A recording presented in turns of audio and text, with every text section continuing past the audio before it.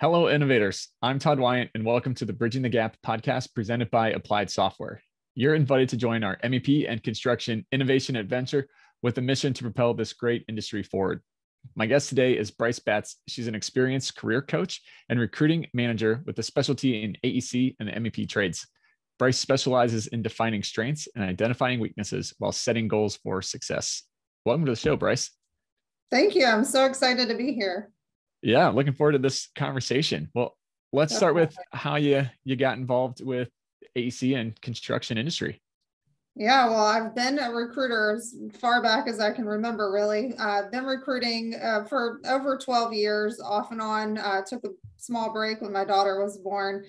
And my husband is also a landscape architect, but I met a friend of mine when I was getting my MBA, and she was a recruiter for the AEC industry.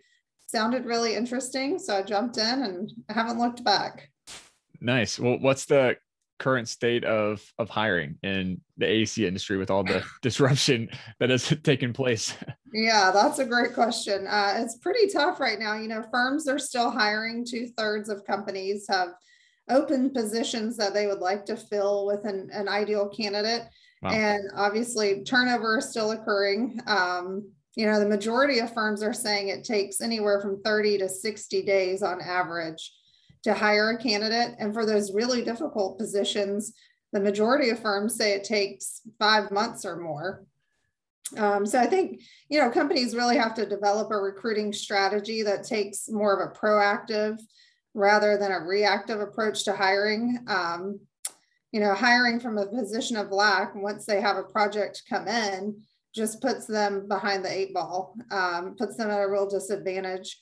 A better practice really is to develop a talent acquisition strategy that includes a continuous process of recruiting. So for those who may not be familiar with that strategy, what all does that really involve to have that kind of ongoing process?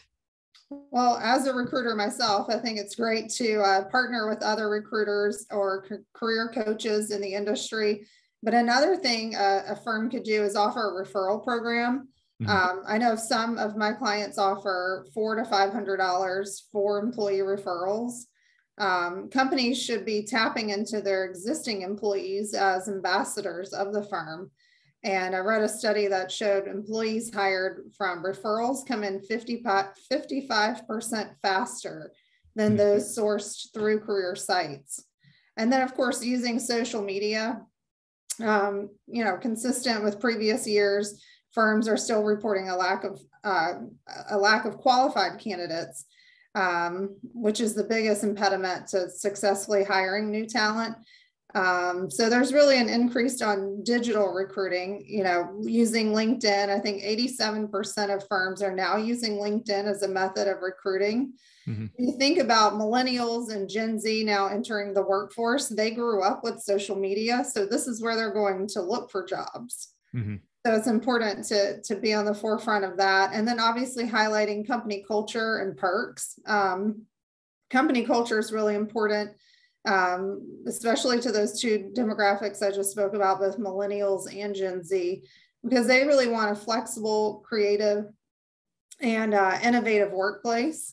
They want customizable benefits, paid volunteer hours, signing bonuses, which you typically, you know, thought of only senior level management getting. Lower level employees are getting that now. And then flexible hours continues to be a trend. Everybody's wanting more flexibility in their work. The social media aspect is intriguing to me. I'm a slight addict on LinkedIn, but how would you encourage or suggest to companies to set up their LinkedIn profile to be the most attractive, if you will, to prospective employees? Yeah, I don't think it has to be anything difficult. If a company can just set up a LinkedIn page, if they can post their jobs there, and then everybody wants to see the fun things your company's doing. So if you can post pictures of company outings, share success stories about your employees, and then have someone who's actively updating it. Candidates are going to see that and know you're active on LinkedIn, but also see the culture that you have to offer. Mm-hmm. Yeah. Interesting. So I've been hearing this term of the great resignation. What is that? And then what's kind of the catalyst behind this? Yeah, well, I think the catalyst is COVID. People were at home for a year or more and finally got quiet and figured out what they really wanted out of work and what they wanted their week to look like. And so now you hear the term that's been coined, the Great Resignation or the Great Reshuffle, which I heard it called just a couple of days ago. Workers are quitting their jobs in the highest rates in 20 years. And I'm hearing that 1 in 4 are leaving their jobs. So like I said before, I think employees are really in control now and they want more flexibility. They don't want to be doing that hour and a half commute each way or hour each way, however it may look. So I see a lot of companies either moving to fully remote, which can be really difficult for an MEP firm. It's highly collaborative, or moving to a hybrid schedule, which I think will be more of the norm. Yeah. So with this great resignation, is it that people are just kind of shifting companies, or are they leaving the industry altogether and, popping up in a totally new field? What's kind of going on with that dynamic? Yeah, I see more people just shifting companies. They're looking for a company that's going to offer what they want, whether that's increased flexibility, increased benefits, or pay, which it seems now employers are willing to pay 10, 20% more due to the lack of talent and trying to recruit. I've heard of MEP firms who are now, it's September, they're hiring candidates or employees, interns straight out of college. So, when they're graduating next May, these interns already have a job lined up. Nice. So this is kind of, I see this as a compounding problem, really. If 1 in 4 are leaving, we already have the well-documented skilled labor shortage in the trades anyway. So we're just getting kind of further and further behind. And then you have all the retirements that are happening at a very rapid and accelerated clip in construction. We have to be able to tap into new demographics that the construction industry hasn't been able to pull in mass numbers so far. So what are things that you have found that are different aspects of construction maybe that are attracting people into the industry? Well, I think as employees are looking for new jobs, they're taking into account the company culture. They're also looking at the salary that's offered. Obviously, that's a key factor, but benefits and perks as well. They also want a clear career path. So they're wanting to know there is upward mobility. And I think as the U.S. workforce becomes increasingly racially, ethnically, and gender diverse, construction companies need to be ahead of the curve and embrace diversity as well. Studies have shown that employees in a diverse environment are more engaged and happier than those who aren't. And this is especially important in construction because it relies so heavily on teamwork and good communication. Attracting diverse audiences, requires the organization to really create a mission for that. And employees want to work somewhere where they feel like they're being seen and feel like there's people there that can relate to them and that they relate to. Mm-hmm. What are some of the trend lines that you're seeing with construction firms in addressing that? Maybe some recent stories or something where people have really done it well. Yeah, I think putting some of the burden back on the employees as far as employee referrals go, really looking to them to be ambassadors of the firm. Also, just creating a diversity committee within the company and performing culture audits. Another big thing, I've got some clients that do this, is surveying their current staff.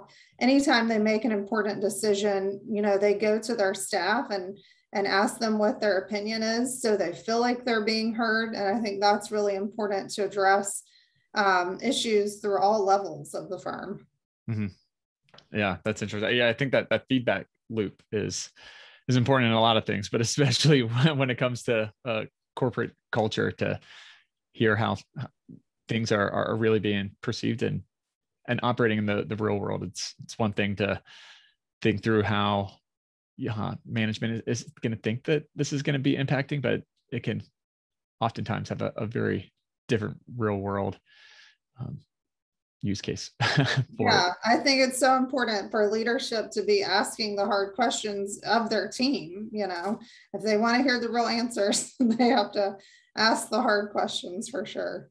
Yeah. And then take it an extra step further, not just ask the hard questions, but be prepared to respond to that and Yes. take action about it. I think if you just ask the questions and then nothing ever changes, it's probably does way more harm than not asking the question at all, Agreed.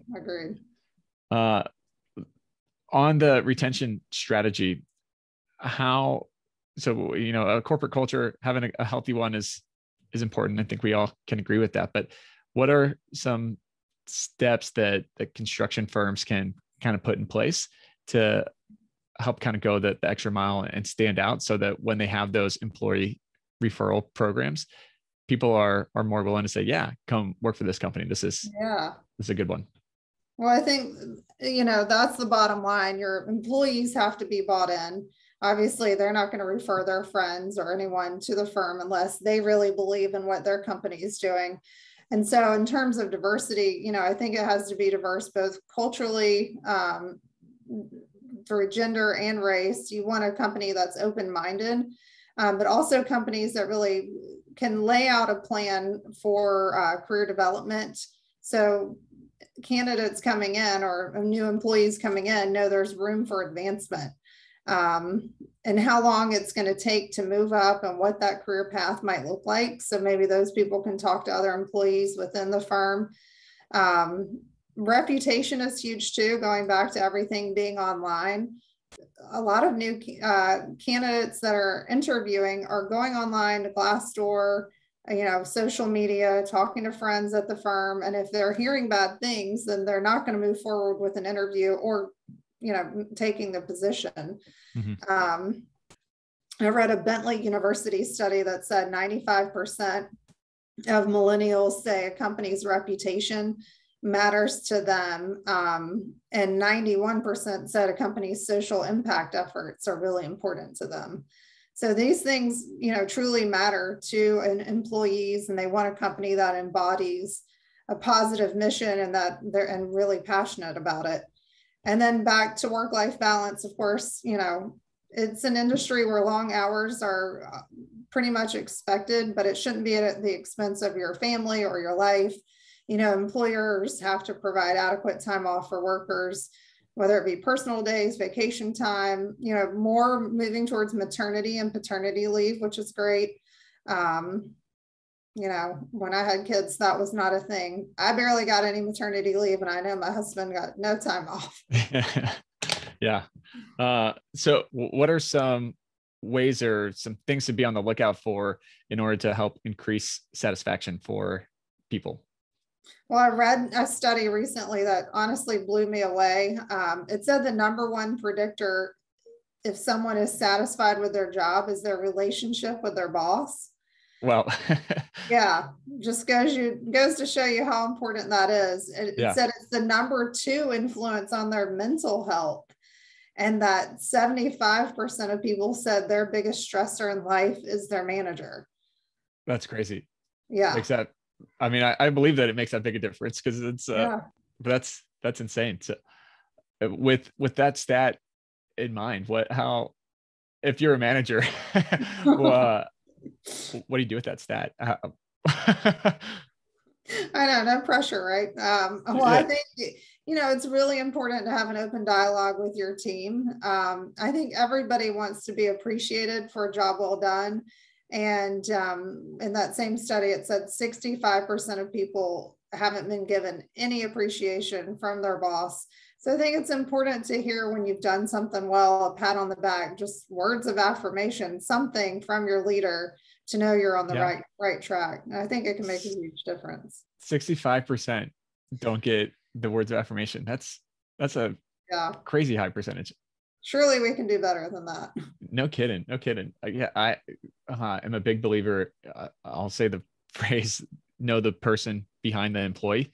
And by that, taking the time to really sit down, and I want to know my team on who they are outside of work, maybe even more than who they are inside of work, because that's going to tell me so much more about them and help round them out. And really that kind of trust factor, then it helps the team become way more efficient and tighter knit, I think, by taking the time to get to know who that person really is and what are their interests and passions. Exactly. And then, too, when they're going through something and when they may just need a little grace that day. Yeah, absolutely. It brings the human element into it. Exactly. When you're trying to bring somebody into the industry that maybe doesn't have as much experience in AC, or they're new to it entirely, what are some of the kind of selling points of the industry that you've found that people get excited about? Well, it's very hands-on. I think people are super excited about that they could actually design and build something and see it being built, work with a team. It's highly collaborative. So if there's someone coming from a different industry into construction or MEP even, if they have those transferable skills, obviously for some positions, you're going to have a degree, you're going to have a license to sign and seal and things like that. But there are certain skills that are transferable, certifications they can get, classes they can take if they're interested.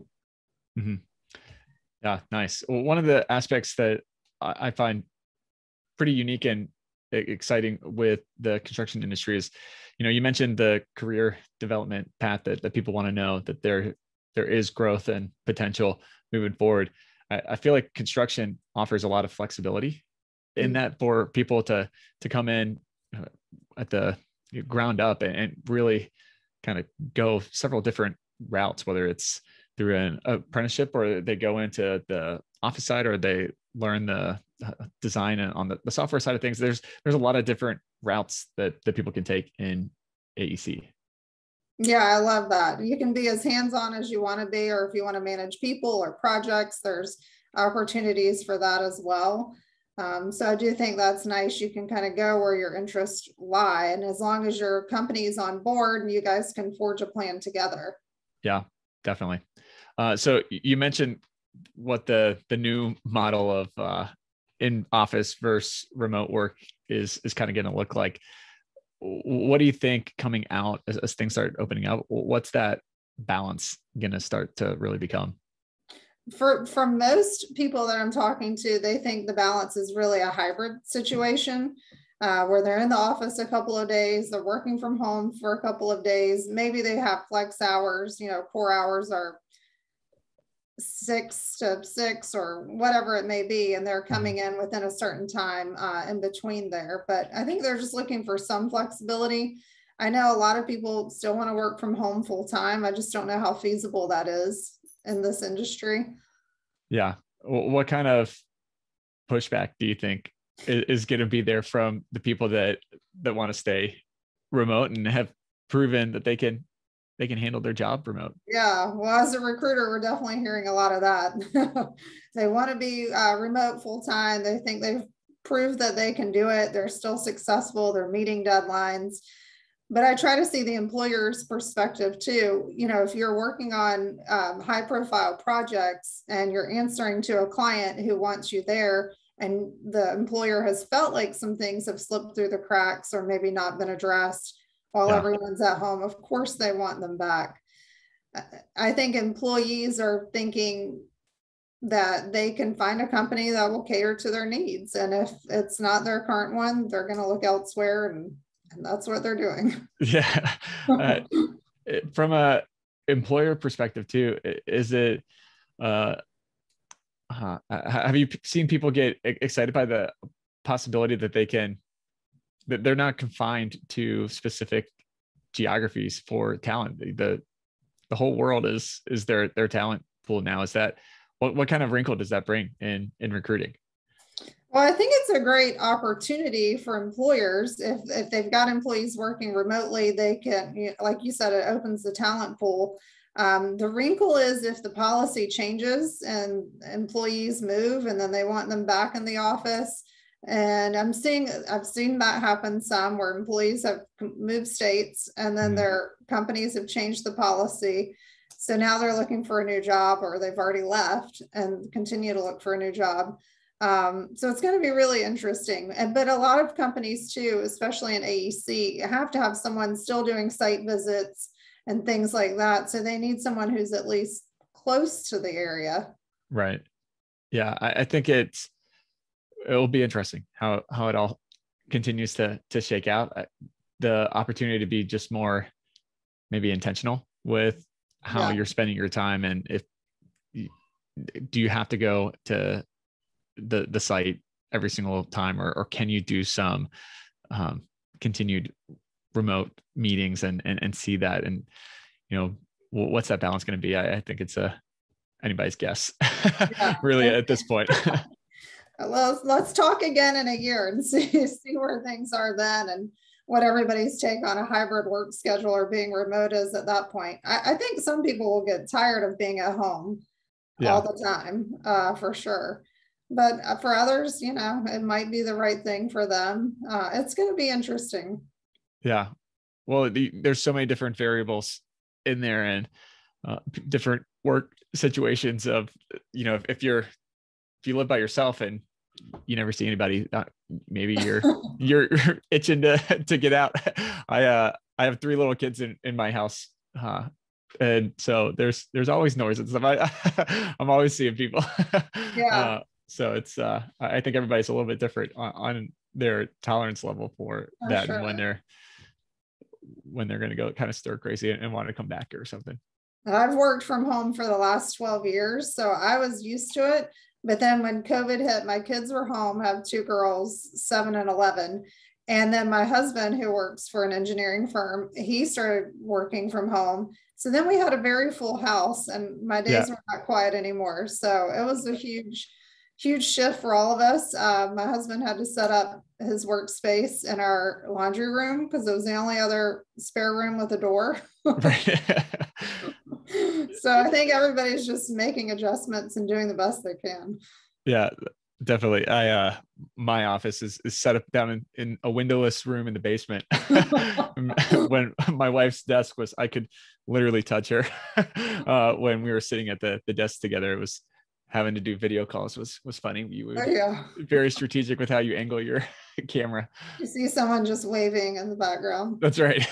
You learn to get creative though, It's true. It's true. Well, if you could innovate one aspect of this industry, what would that be?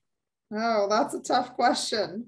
One aspect. Oh, I think it's just being flexible, like you just mentioned. I think AEC for sure was not very flexible. Everyone had to be in office.